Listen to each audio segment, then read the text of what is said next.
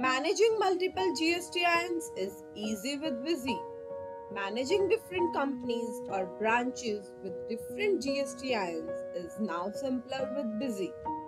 Along with that, e-bill, e-invoice and GST reconciliation can also be managed GSTIN-wise. But this can be done only with an active BLS of Busy. Let us see its configuration in Busy. First of all, we will create a company and specify all other necessary details. After saving company details, you will be asked to create a super user. Create the super user and click Save button. After that, a feature option window appears. To manage multiple GSTINs, we will go to Enterprise Features tab and here enable the option of multi-branch details and click on branch details button. Now here we will enter branch name. Here you can enter company short name or the state in which the company is lying. For example, we are specifying here branch name as Delhi because company is based in Delhi. Enable the option of create voucher series group, create user, create MC and click save button.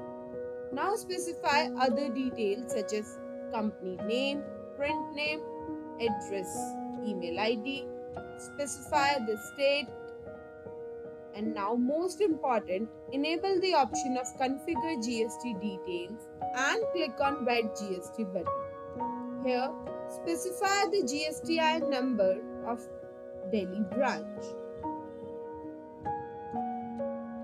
So, Delhi branch has been created successfully with GST registration details.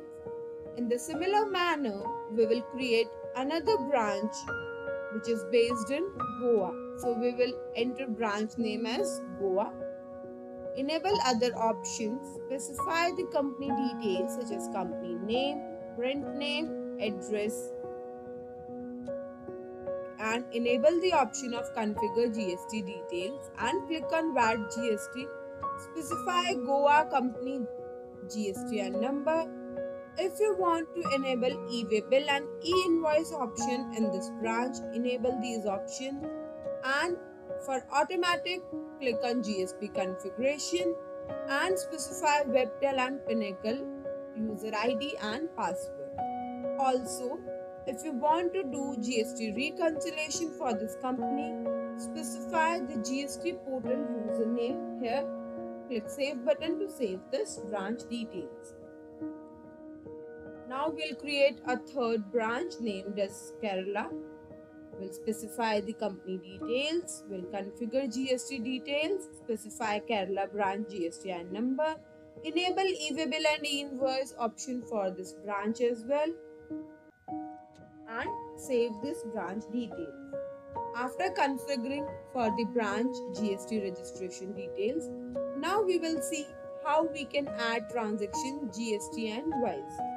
For this, you need to switch user and log in through the branch in which you want to enter the transaction. For that, a switch user button is given here, or you can use shortcut key Alt+U. Now, we'll log in with the branch Delhi. We'll specify the username of Delhi and password. Now, we'll add a transaction by going to transaction sales. Enter all the necessary details, and when you will print invoice, here you can see GSTIN number, branch name and address of Delhi branch is appearing. Now when we will check with the reports, any report you can view, we'll check GSTR 3B report. Here you can see Delhi branch GSTIN is appearing in this report. Next, we'll switch user and log in with Goa branch. We'll enter a voucher. We will generate e-bill and e-invoice for this transaction. Save the voucher. We'll generate e-invoice automatically. Here you can see e-bill and e-invoice, and you can see the print e-bill and e-invoice. invoice. Next, we'll print this invoice. Here you can see GSTIN number and company details of Goa is appearing. We'll check for GSTR 3B. Here you can see GSTIN number of Goa branch is appearing.